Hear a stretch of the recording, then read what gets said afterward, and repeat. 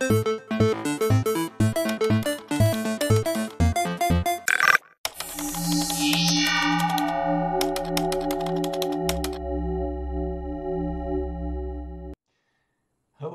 and welcome to this episode of RC3 Talks here on Chaos Zone TV. Chaos Zone is the collection or collective of all the hacker communities here in Eastern Germany, and we are presenting you today Hacking Google Maps by Simon Weckert and Moritz Allert. This talk will be in English, so I will quickly jump to German to announce the translation. Dieser Vortrag wird live übersetzt. Wenn ihr ihn live sehen wollt, übersetzt nach Deutsch, dann klickt unten rechts in eurem Videoplayer auf Translation 1. Now back to English and back to the talk Hacking Google Maps by Simon Weckert and Moritz Allert. Have a lots of fun. This is our RC3 submission called Hacking Google Maps by Simon Weckert and Moritz Allert. Simon Weckert is an artist with his home base in Berlin. He likes to share knowledge on a wide range of fields from generative design to physical computing. His focus is the digital world, including everything related to code and electronics under the reflection on current social aspects, ranging from technology-oriented examinations to the discussion of current social issues. In his work, he seeks to assess the value of technology, not in terms of actual utility, but from the perspective of future generations. He wants to raise awareness of the privileged state in which people live within Western civilization and remind them of the obligations attached to this privilege. Hidden layers like producing and transporting the raw minerals required to create the core infrastructure of technology and human-full automation labor of micro-workers who perform the repetitive digital tasks that underlie new technology are just some of the topics in his projects. Moritz Allert is researcher and artist based in Berlin.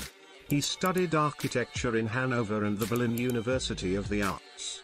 In his work he explores the interface between actor-based urban design, mapping and digitalization of cities. He is the author of several publications and he exhibited internationally. From 2015 to 2017 he was part of a 3-year graduate program to research the aesthetics of the virtual at HFBK Hamburg and was working towards a PhD in art. He defended his dissertation last year. Since 2017 he is a researcher and lecturer at the Habitat Unit, Chair of International Urbanism and Design at TU Berlin. Recent teaching activities include the Atlas of Digital Fragments analyzing the global appropriation of digital tools by civil society actors in an international context.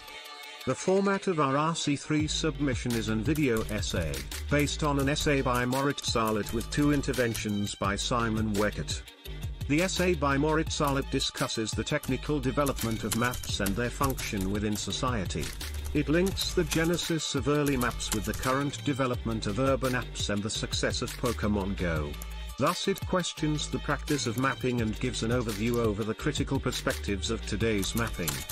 The 2 interventions by Simon Weckert are Google Maps Borders, a research focusing on the virtual border regime of Google Maps, and second the Google Maps hack and performance and intervention which went viral in the beginning of this year.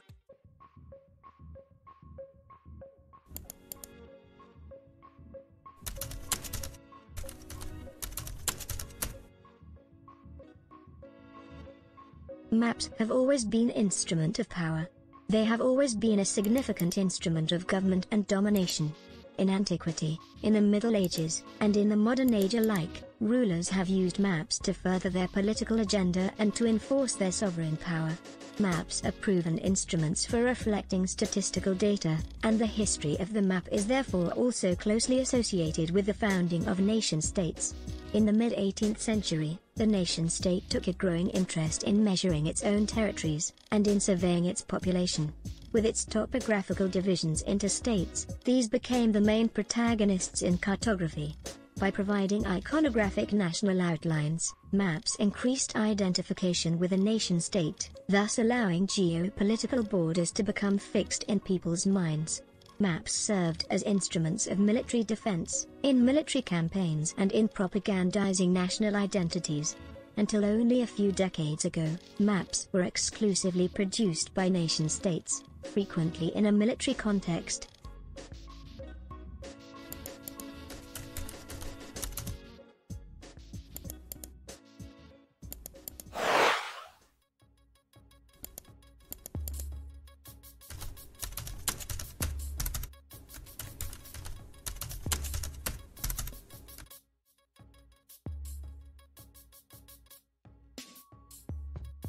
The maphism was an instrument of disciplinary and sovereign power, as Foucault would have defined it. From the late 1980 onwards, authors like John B. Harley, Dennis Wood, and Jeremy Crampton have taken a critical look at the ways in which maps function, and have explored the current perception of maps. They have come to the conclusion that maps are not objective, neutral graphic representations that endeavor to reflect the real world as accurately as possible. Instead, cartography is governed by rules that are scarcely questioned. Formalisms such as simplifying, distorting, secrecy, centralizing and hierarchizing have always been determining factors in cartographic praxis.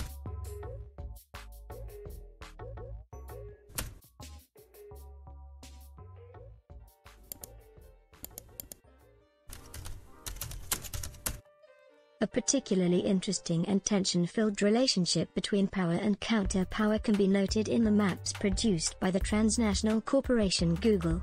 This poses a question: how are power relationships expressed in the cartographic praxis and representation of Google Maps, specifically, in terms of the previously mentioned strategies of simplifying, centralizing and hierarchizing? The advent of Google's geo-tools began in 2005 with Maps and Earth, followed by Street View in 2007. They have since become enormously more technologically advanced. Google's virtual maps have little in common with classical analog maps. The most significant difference is that Google's maps are interactive, scrollable, searchable and zoomable. Google's map service has fundamentally changed our understanding of what a map is, how we interact with maps, their technological limitations, and how they look aesthetically. Thanks to Google, maps are more ubiquitous today than ever before, and, with the widespread use of smartphones, are influencing users' patterns of behavior. By using maps as a form of synaptic real-time networking, smart digital devices are creating a novel form of hyperlocality, a situation in which things and users are interconnected and can be localized, and in which the physical world fuses with the virtual world. Google's geo-tools have become the nerve center and logbook of this world order.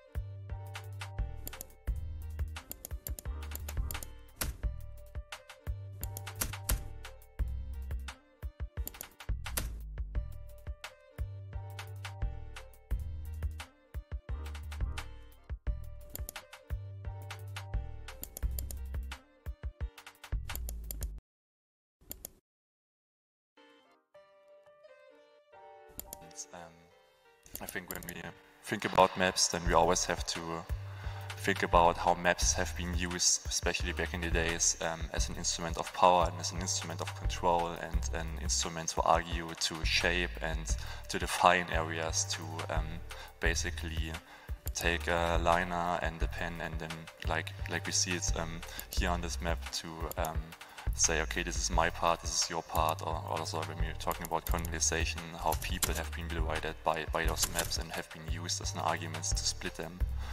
And so it means that maps are like such a powerful, such a strong, let's say, tool and instrument to represent a specific worldview, and of course also to make politics with it.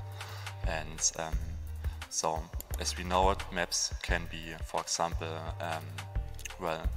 can draw borders, for example, but they can also use another specific, let's say, graphic, let's say, tool in of other graphic symbols, like a circle for a city, or let's say like a, I don't know, let's say black line for a street, or something like for representation for a river, right? And these kind of graphical sets, they're also representing some kind of generalizations. So when we see a map, then we always have to think about this is really just a generalized point of view. This is not the real world, it's really just representation, but there can be so many other different point of views about this area, what we're seeing there.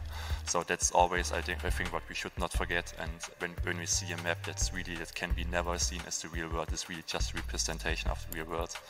And well, you know, think about, like, I guess, Mercator projection, where we always give them some kind of, it's like a super central, Europe-central map.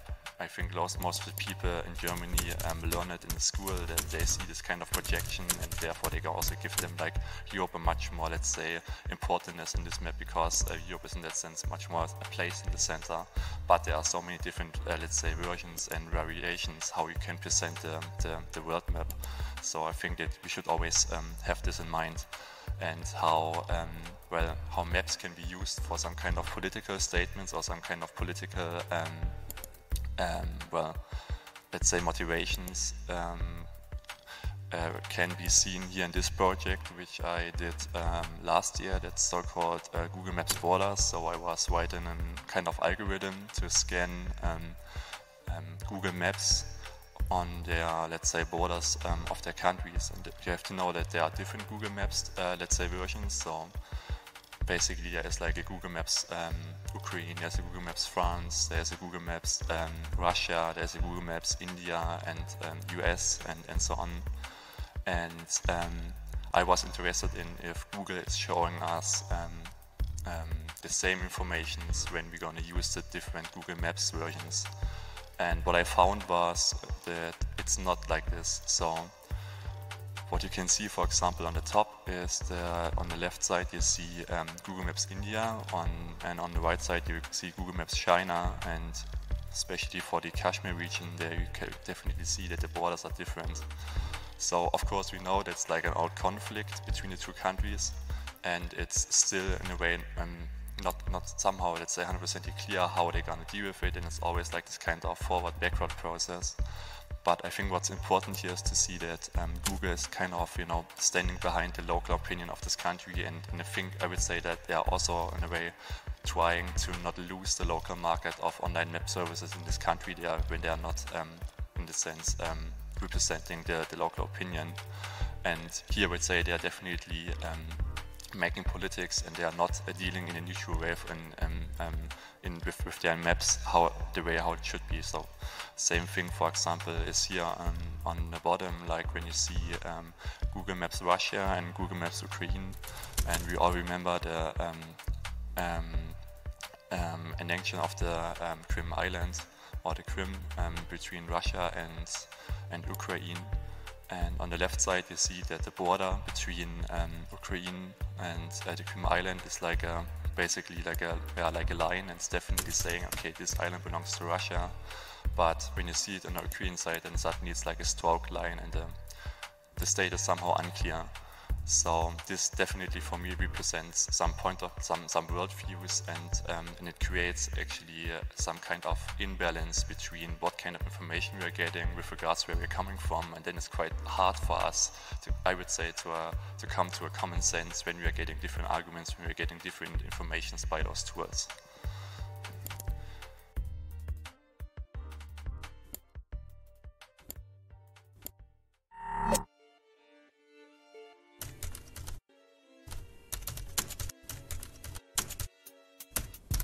At an early stage, Google put in place specialized programming interfaces called APIs, which allowed the programmers of other web tools to combine their data with Google Maps and to geo-reference it, known as map mashups. It was the opportunity offered by the mashups that first made possible the emergence of new economic models, such as large parts of the digital shared or gig economies. In this fashion, Google Maps makes virtual changes to the real city. Applications such as Airbnb and car sharing have an immense impact on cities, on their housing market and mobility culture, for instance. There is also a major impact on how we find a romantic partner, thanks to dating platforms such as Tinder, and on our self-quantifying behavior, thanks to the Nike jogging app, or map-based food delivery app like Deliveroo or Foodora. All of these apps function via interfaces with Google Maps and create new forms of digital capitalism and commodification.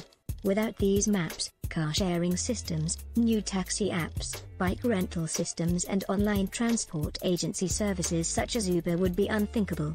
An additional mapping market is provided by self-driving cars. Again, Google has already established a position for itself.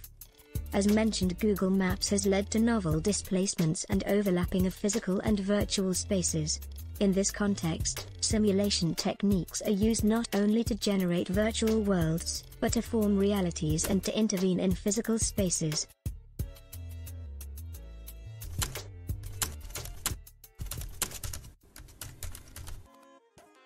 We can safely say that digitalization has opened up the mapping sector, which was once dominated by the state. Instead of leading to increased democratization, this has resulted in fragmentations. Economic interests appear to have replaced state and military interests. Google uses its maps to open up new markets, to collect more data and to profit from the online platforms which use Google Maps as their basis. With its geo tools, Google has created a platform that allows users and businesses to interact with maps in a novel way.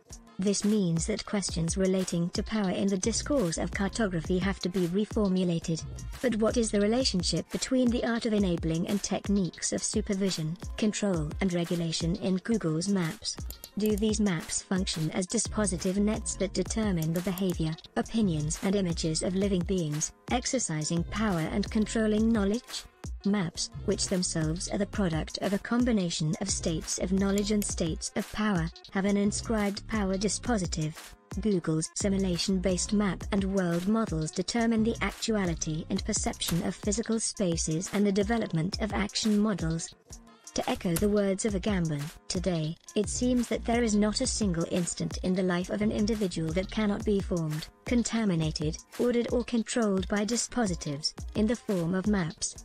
Deleuze writes, in the societies of control, it is no longer either a signature or a number that is important, but a code. The code is a password. Individuals have become individuals, masses, samples, data, markets, or banks. He cites Guattari's vision in which a individual map becomes the control material. Felix Guattari has imagined a city where one would be able to leave one's apartment, one's street, one's neighborhood, thanks to one's individual electronic map that raises a given barrier, but the map could just as easily be rejected on a given day or between certain hours. What counts is not the barrier but the computer that tracks each person's position, licit or illicit, and effects a universal modulation.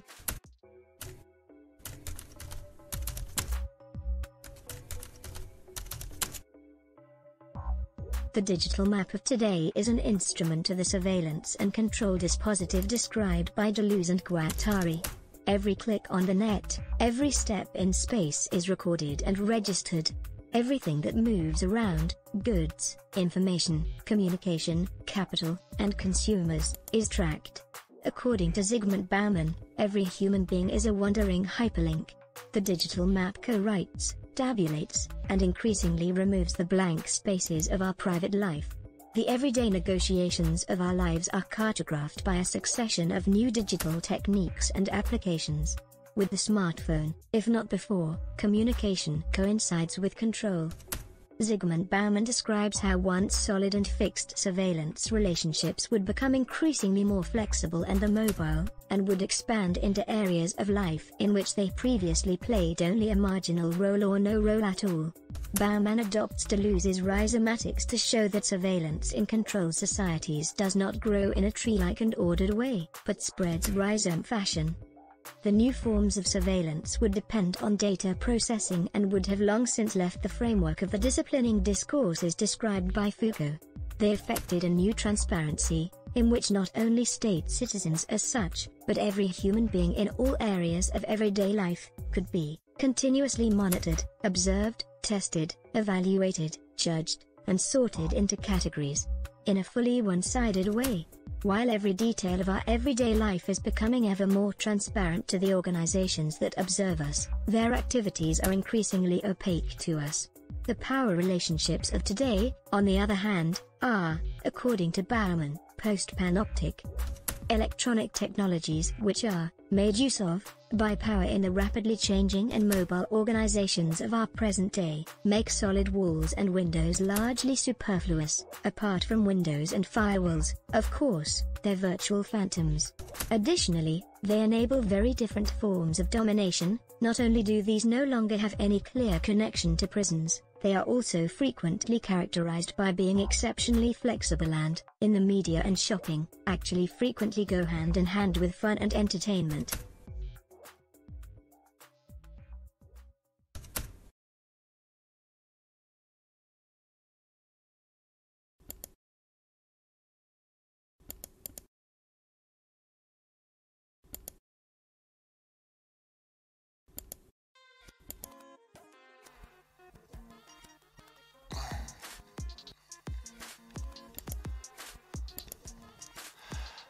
So there we're gonna come to, let's say, the topic was basically where everything started, and I was really interested in is how these digital tools, how Google Maps, and how this new way to see maps have shaped the way how we work in the city, how we basically how we use this tool to interact with other actors in the city, or how we also how it's also basically shaping the way how we gonna travel, for example. So Google Maps started in I think 2005, followed by Street View, and these maps have, I would say, fundamentally changed our understanding how we read maps, right? I guess when you ask somebody, think about a map, I would say that for most of the people, what pops in their mind is more like a virtual map, like the ones which is defined by Google. So we could say that aesthetically wise, they're also defining in a way like how maps looks like these days. And of course, they have like little in common with analog printed maps, so they are like scrollable, zoomable, and also searchable. And so I would say that since 2005, with the advance of it, a lot of, let's say, things change how we understand maps and how we read them. I mean, of course, it's quite obvious that one of the benefits of digital maps is that they can implement data there, which means that they can somehow act as a real-time map, right? And that's probably also one of the negative sides of printed maps, because you have to imagine, let's say you have like a big map, like a huge map printed of Berlin. In the moment when you print it, it's actually already outdated, right? Because the landscape, the area around us is changing, it's dynamic like a river. And in the moment when you print or when you create something like this, then you can actually never say that this map is the current state. So it means that maps can be helpful for us, but can be for a short period of time, but can also limit the use of these maps, especially when they are printed. And I think that the main goal of Google Maps is to overcome this state and to say like, okay, here, look, right now we are creating a tool that doesn't come with this kind of outdated situation anymore. It's kind of a representing of the world around us, a real-time representing of the world around us. So unfortunately, as technology likes us, sometimes it doesn't like us, the codec didn't work for the presentation. So here I would like to show you the Google Maps hacks, maybe also for the one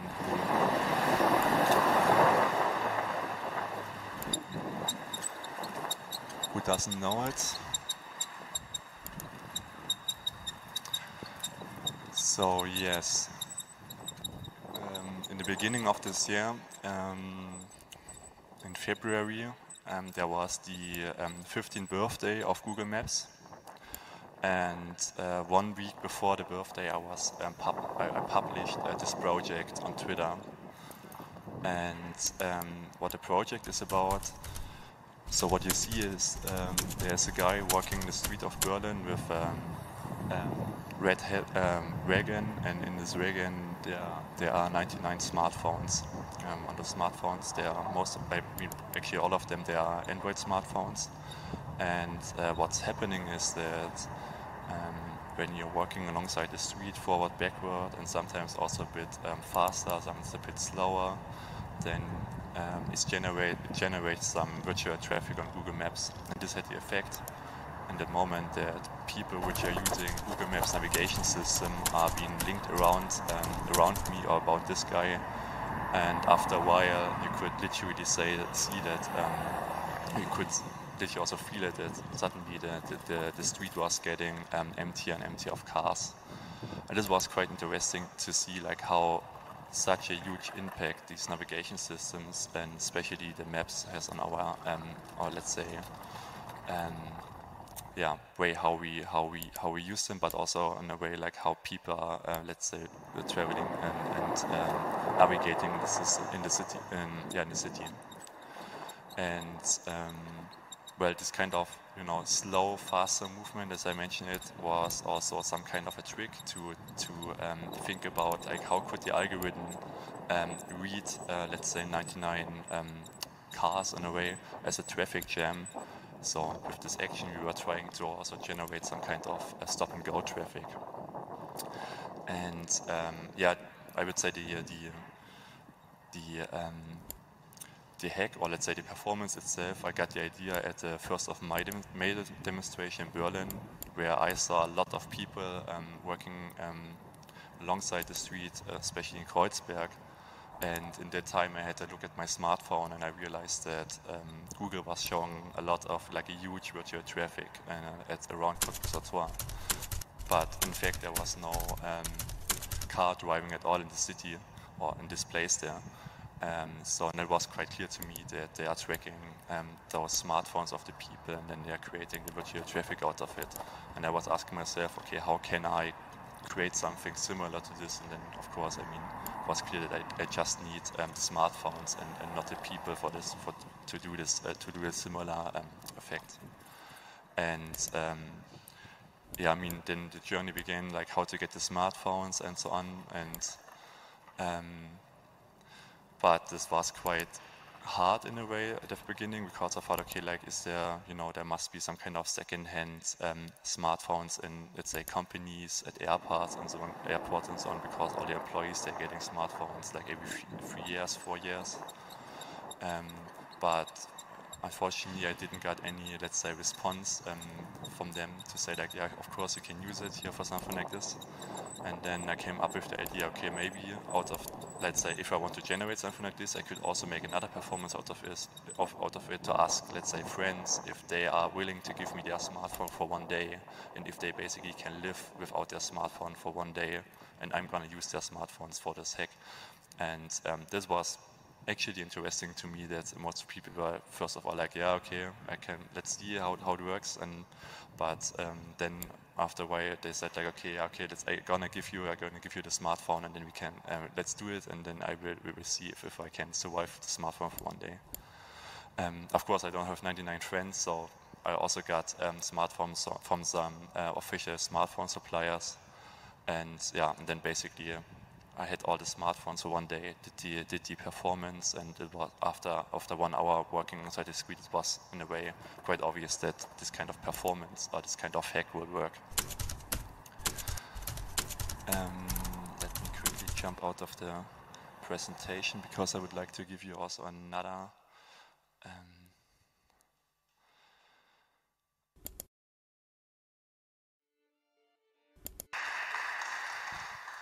Yeah, thank you very much. That was super interesting. I think actually there could be a future similar workshop to how we're working today on seeing how YouTube shows different things in the future, how Google Maps shows you different routes. That's quite a scary development. I would like to just ask you one question before we open up to the audience. And I'm sure you get this question quite a lot, but do you know if anything was changed by Google in their algorithm or their software after you did this performance, or was there any change, or are we still able to do this hack? I mean, it's definitely possible. There are already some let's say, copycats out there. So there are YouTube videos where people are generating a similar virtual traffic.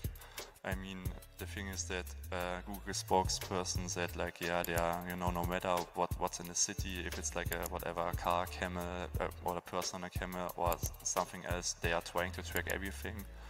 And there was another sentence that they are also happy about it, you know, people making aware of such kind of bugs, and they're trying to filter these kind of events out. So for sure I will do basically I will test the system, I don't know, maybe a half year or a year, and then figure out if it still works or not, but I have the feeling it's gonna be quite hard for them to filter something like this. Yeah, I guess something will always be possible to hack it. Yeah. Great, so are there any questions from our audience? We still have a bit of time before we start with the works.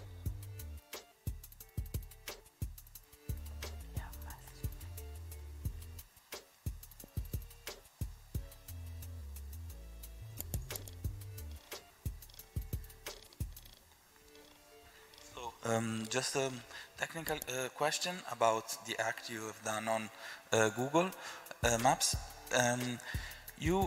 The 99 cell phone should be on Google, like, or just with GPS activated, or? Yeah, exactly. So yeah, you have to activate. I mean, of course, right? There are three different ways how smartphones can be tracked. So I would say the most accurate is GPS. Then you have, let's say, the network location system, which works over antennas in the city. It's like a triangulation calculation, and then you have Wi-Fi.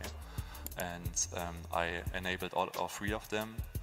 And then the thing is also important to mention is that I didn't have to open Google Maps on the smartphone. It was literally just Android.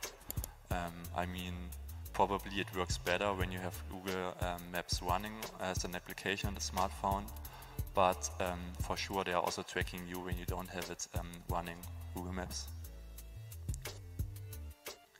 I think there was another question here in the front. Thanks for the talk. That was really interesting. And I've got a question. You were mentioning copycats or copykids. Yeah. Anything interesting you've seen there coming up on YouTube? People, elaborating on your idea and maybe, giving you a new angle on what you started there? I mean, of course, there had been some people mentioned, like, I got a lot of, let me think, I got some kind of ideas where people thought, okay, it could be interesting to use it also in another way. I mean, not from the guys from YouTube, they literally were trying to, to simulate that. But of course, right, like this, I mean, there are Google algorithms also learning, let's say that when there's a traffic going on every week on the same time, then after a while it will also predict that in a way. And then I think people came up with the idea, okay, when I'm gonna do that, let's say 3-4 times, then would it be possible for the next time the street will be empty, and then I have basically, when I cycle from A to B, then the street will be when I go to work, for example, then the street will be empty. This kind of ideas came up during the conversation, or let's say in the comments. Might be interesting to see. I mean, also, by the way, that's, I think, also important to mention.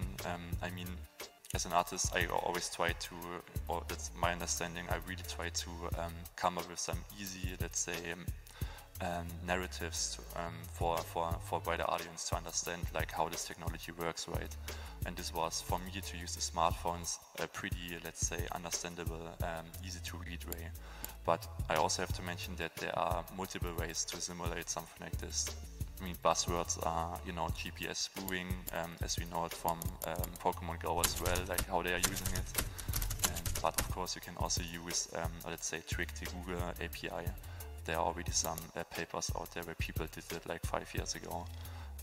But I would say for an audience which is not so familiar with technology, let's say, hard to read that or to understand that, and then I think that's probably also the reason why the 99 smartphones got a lot of attention, because it was easier to read.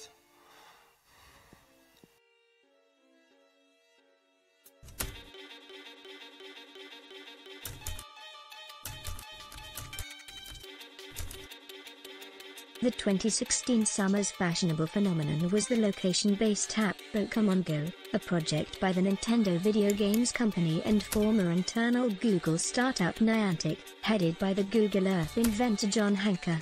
This summer, this augmented reality app led to hysterical mass movements, caused lethal accidents, but, first and foremost, had users hooked catching monsters, like here in the video in Taiwan. Pokemon Go gamifies the real urban space, making it a virtual arena. It is based on a modified Google map. Pokemon Go brought users into places of the disciplinary society declared by authorities to be unsuitable places to play, such as prisons, schools, hospitals, barracks and military training areas, or former concentration camps. Owners of matured Pokemons virtually occupied contested territories and defended them against other players, obliging them to move and cover ground. Pokemon Go has entered tech history as the most profitable smartphone game of all time, with a daily take of over $2 million from so-called in-app purchases. More profitable, although it cannot be recorded in numbers, is the switching on of location sharing, the tracking of the mass body, the inscribing of its serpentine movements on Google Maps. Movement data allows the coordinates of the base map to be improved. Google analyzes the individual surroundings of users based on GPS and geodata. Additionally, the map steers users in a targeted way. In Japan, it steered them to fast food restaurants, where a so-called Pokestop was inscribed into the map in front of every McDonald's branch. With Pokemon Go, Google dramatically shows that it is able to steer large currents of customers, and how it can function as an instrument of social control through virtual techniques of marketing. With this game, Google is testing something that will probably be commonplace for all sorts of maps soon. The recipe for Pokemon Go's success lies with the individual play and user experience. It will be interesting to see how the knowledge gained from this will translate into the everyday functions of the normal individual Google map, with the goal of working towards a still more efficient control situation. Pokemon Go can be described as a map monster with a liberal appearance. Inscribed into Pokemon Go are the codes of individual control material. Deleuze writes in the postscript that the serpent is the animal of the societies of control. The serpent is conquering space through movement. The coils of the serpent, of a snake, are even more complex. In the context of Pokemon Go, Deleuze's serpent looks like Pikachu.